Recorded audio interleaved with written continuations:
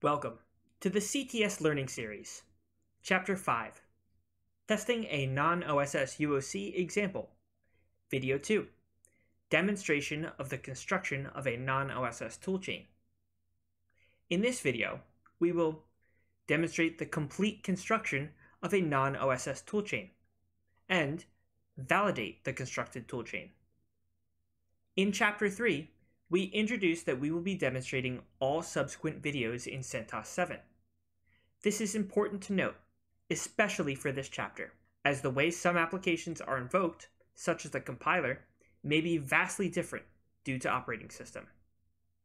All of the demonstrations may be successfully executed on the Windows 10 distribution of the CTS as well, but there may be some variance.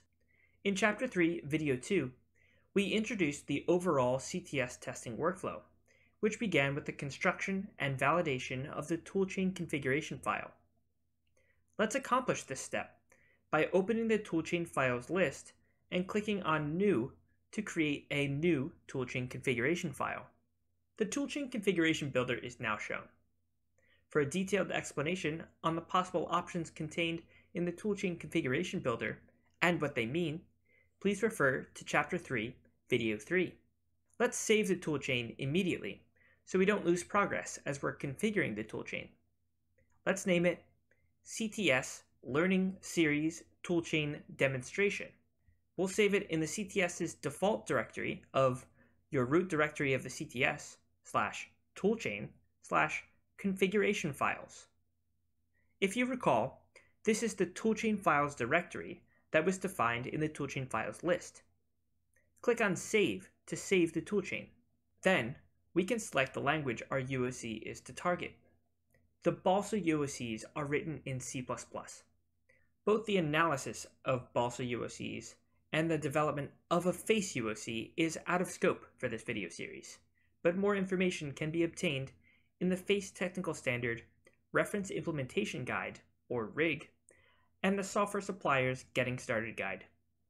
Let's set the language to C++. Since we are testing a series of non-OSS UOCs in this chapter, let's select the IOSS, PCS, PSSS, TSS, OSS config/LCM option for our toolchain.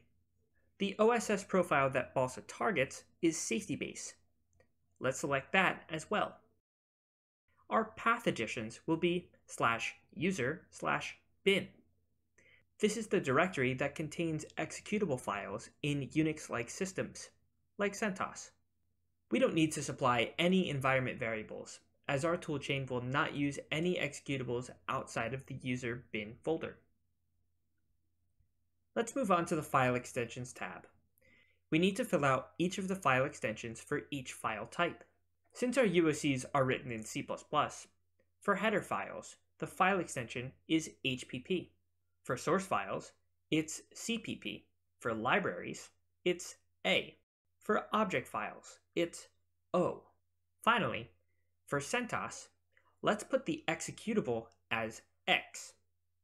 For Windows 10, you would put EXE here, as that's how Windows interprets executable files. Let's move on to the Tools tab. Here, we define where the compiler, linker, and archiver executables are located, so the CTS may use them to generate commands to test a UOC. In the compiler section, let's define the compiler executable.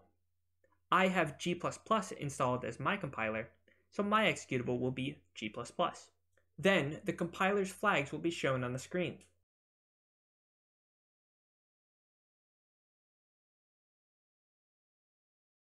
Finally, our output flag will be -O.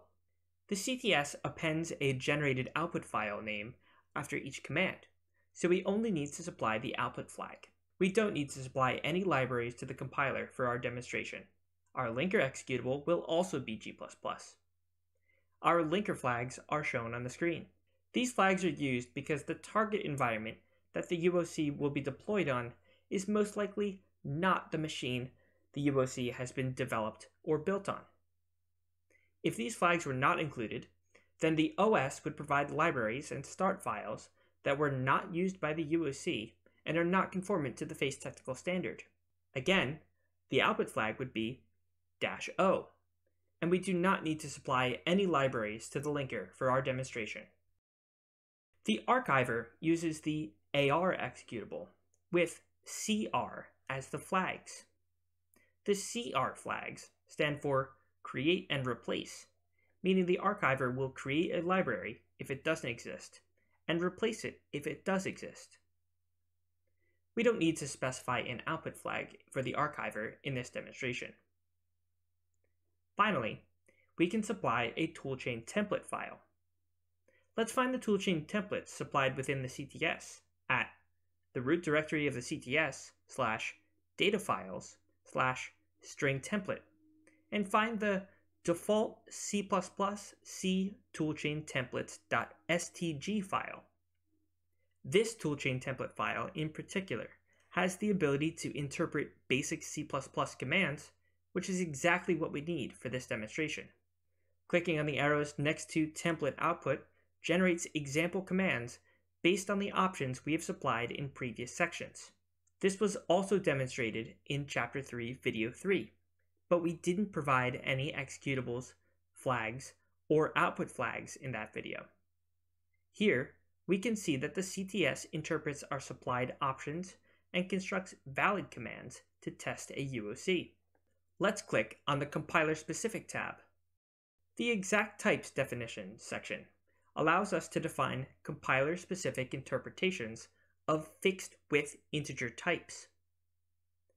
It is important to note that we are using G++ version 4.8 for our demonstration. In G++, we know that an int8t is 8 bits, and the minimum size of a char is 8 bits, or 1 byte. The FACE technical standard uses typedefs to define special types of the same size as existing primitive types. The FACE int8t is typedefed to an int8t, which we know is a char. For that reason, we can enter char in the field corresponding to FACE int8t.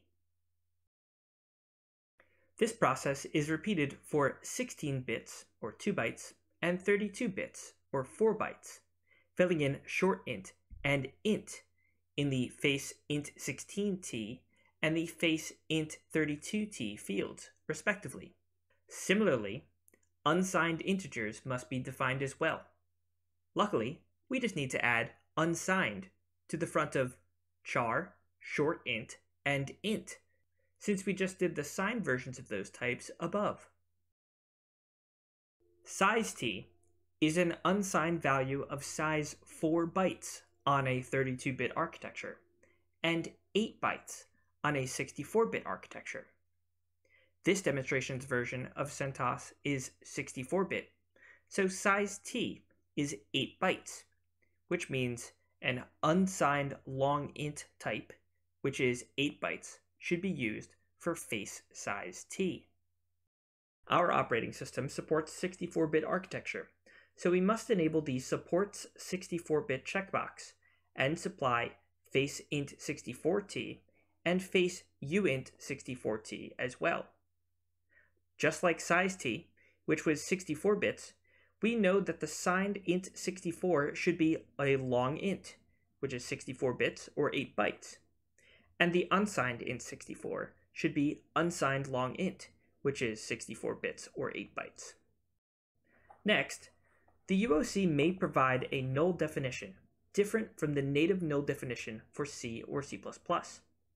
It may be defined as a macro for the G++ compiler. To demonstrate how this might be written, let's provide alternate definitions of null for C++ and C. We'll write it as a simple if-else macro, as shown on the screen.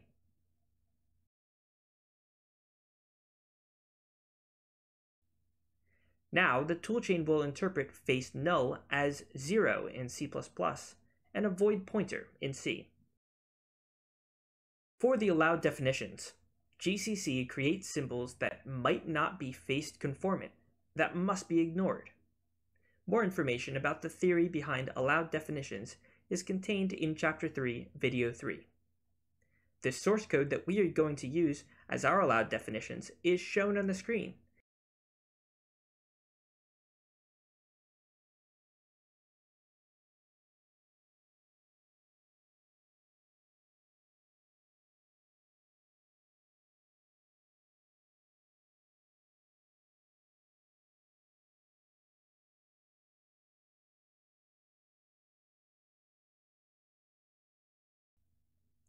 Finally, we will include the OpenGL header files for OpenGL ES, SC, and SC 2.0. They're located at the root directory of the CTS /toolchain /compiler specific /GCC Linux 4.6 plus. If you are using Windows 10, please select the min.gw folder. The exact location of the header files are shown. The Notes section does not provide any options that are included in the conformance process, so we may ignore this tab.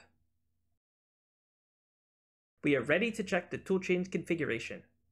Click on the Check Configuration button at the top left of the interface to see if we have configured our toolchain correctly. It looks like we have an error in our toolchain configuration. Let's check the report icon for more information about our error.